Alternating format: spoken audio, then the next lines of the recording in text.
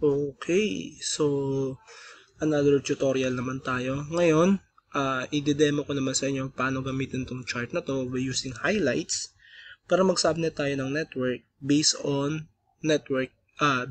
host requirements using Class C IP address. Okay, so game.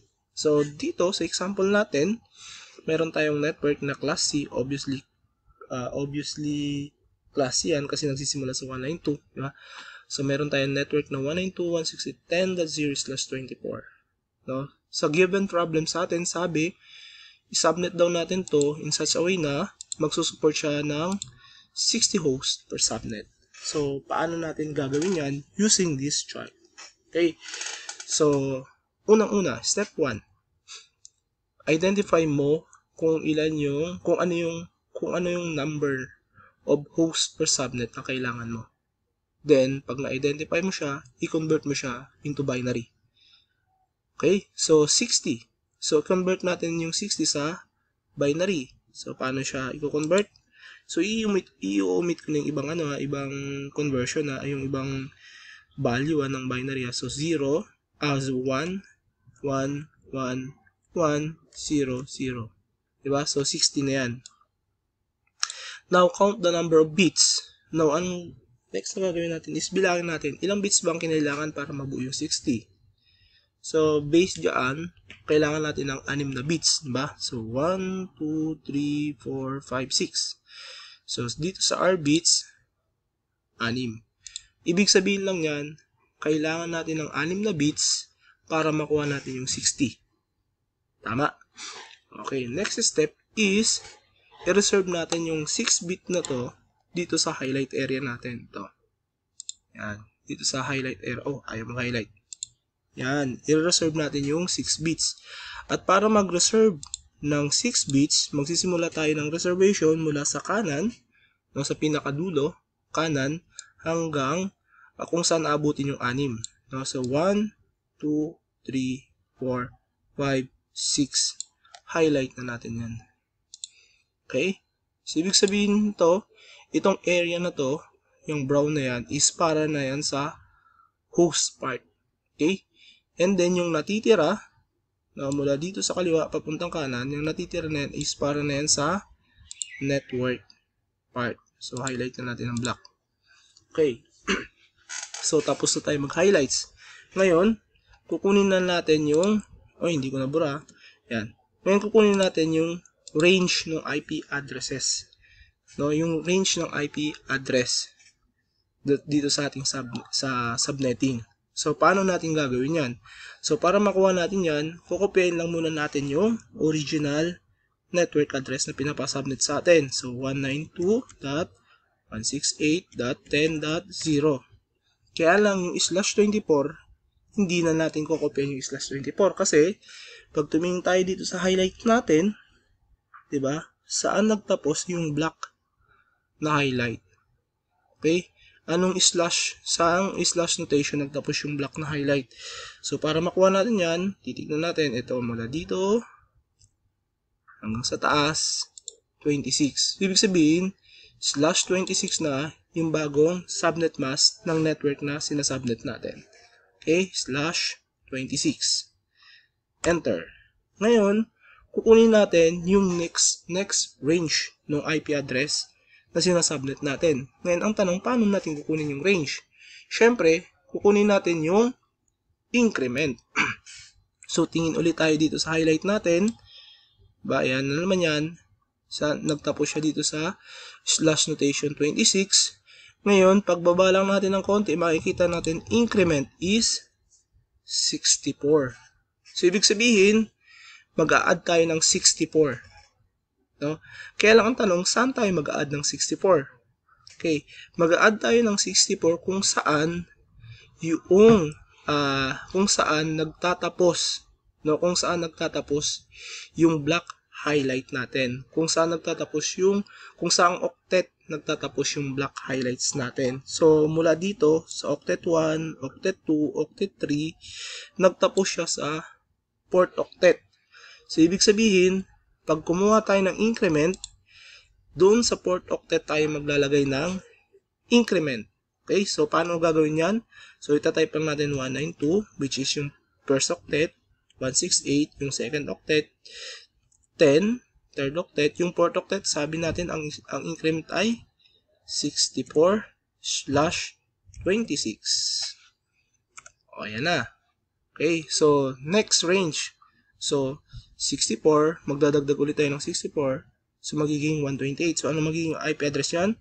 192.168.10.64.128/26.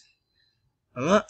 So anong next range naman yan is 192.168.10.128 plus 64 magiging 192.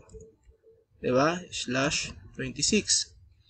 Now, ano pa? 192. So, next range is 192.168.10.192 plus 64. 256, diba? 256. Kaya lang sa network IPv4, no? Wala tayong 256, 'di ba? Kasi hanggang 255 lang tayo. Okay, so ilagay lang muna natin yan diyan, no, para makuha natin yung may purpose yan diyan, but natin siya i-extend, ano. So para makuha mo yung broadcast address mo na kukunin natin, ha. So para makuha mo yung broadcast address is kailangan mong isulat yung number before mag 64. Okay, so 192.168.10. Di ba may 64 yung dulo dito? So paano? So bago mag 64, anong number? 63. So ibig sabihin ang broadcast address ng network address na to is 192.168.10.63. Okay? So dito sa second network range na to, para makuha natin yung broadcast address is 192.168.10. Bago mag 128, 127. Dito sa pang third network address natin, 192.168.10. Bago mag 192, 191. And then dito sa fourth range, so 192.168.10. Bago mag 256, 255. Ngayon, pagka nakuha na natin yung range na yan, wala naman 256, burahin na natin. Okay? And then, saka na tayo kumuha ng range or yung usable range. So, paano naman kinuha yung usable range? So, yung usable range is 192.168.10. After ng 0, 1. Di ba? Pagkatapos ng 0, 1. And then, 2, 192.168.10. Bago mag 63, 62. Diba? Ayan, ganun lang kumuha ng range. So, yan. So, dito sa second network address natin, sa range 192.168.10.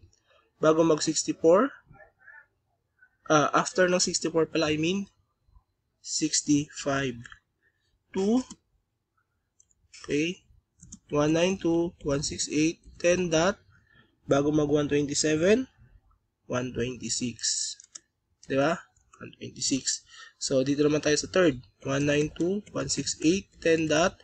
Bago, after ng 128, 129. Hanggang 192.168.10. Bago mag 191, 190. So, sa pang fourth range, 192.168.10. Bago, after ng 192, 193.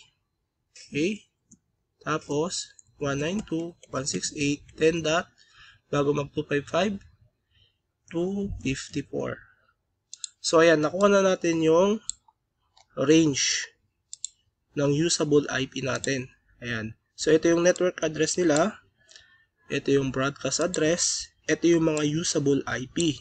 So, from 1 hanggang 62. So, ilan yung kailangan nating host per subnet? 60. Diba? 60. Pero, okay lang yan na sumobra tayo. Diba? 62. 62 yung usable host per subnet. So, ilang subnet ang nagawa natin is 1, 2, 3, 4.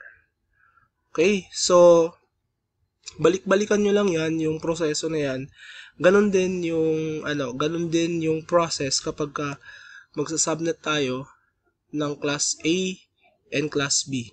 Parehas lang. Basta, pag host, laging sa kanan ang reservation ng bits. At yung bits na yon, kung ilan ang i-reserve mo, depende doon sa nakuha mong tawag nito, yung required bits based doon sa required host. Diba? So, yun lang. Medyo kailangan nyo lang practicein yan ng practicein hanggang sa makasanayan ninyo. Okay?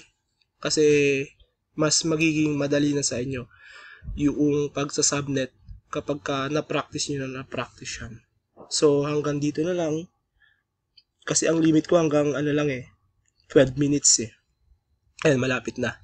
Okay, so maraming salamat. Share nyo na lang tong video na to and then like and mag-subscribe kayo sa YouTube channel ko. Okay? Kasi marami pa akong i-create na video regarding sa mga topics concerning CCNA. Okay? So, thank you. Hanggang sa susunod.